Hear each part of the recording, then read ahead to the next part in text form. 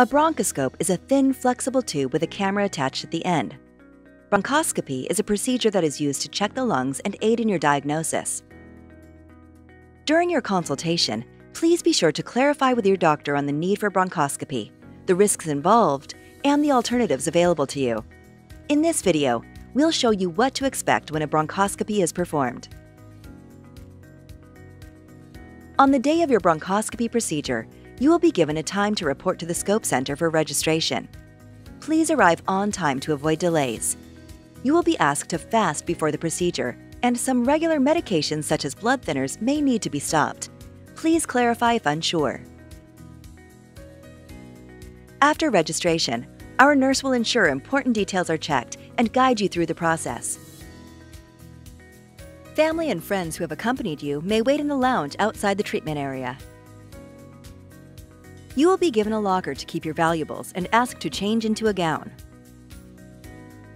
You will then rest on a trolley bed while awaiting the procedure room to be prepared. An intravenous cannula will also be inserted into your arm, usually on your hand. Sometimes this insertion may be performed in the procedure room itself. When it is your turn, you will be transferred to the procedure room. Once in the procedure room, you will be transferred to the procedure table. Monitoring equipment will be placed on you for constant monitoring of vital signs such as blood pressure. This ensures that the procedure is as safe as possible. Local anesthetic spray or gel may be used to numb the entry site of the scope. The bronchoscopy can be performed either via the nose or the mouth. Should the mouth be used, a mouthpiece will be placed and strapped securely in place. Sedation will be administered through the intravenous cannula on your arm to keep you comfortable, and the procedure will begin. During bronchoscopy, your doctor will examine your windpipe and airways.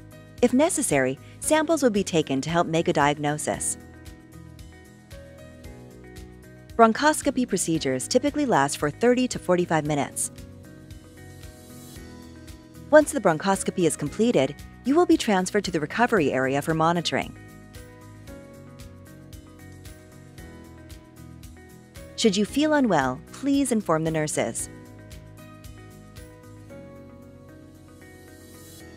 Patients are usually monitored for 3 hours after sedation. If you remain well during this period, you will be fit for discharge. Having a sore throat, blocked nose, or a mild fever are common side effects that may persist for 1 to 2 days in some patients. In addition, you may cough out a small amount of blood if a biopsy has been taken. You do not have to be alarmed by any of these events. Most patients have no lasting effects. Some patients may be a little unsteady after the procedure, so be careful not to fall.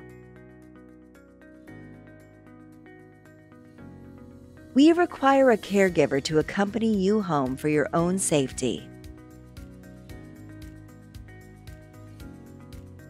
A follow-up appointment will be arranged if there are any results to review.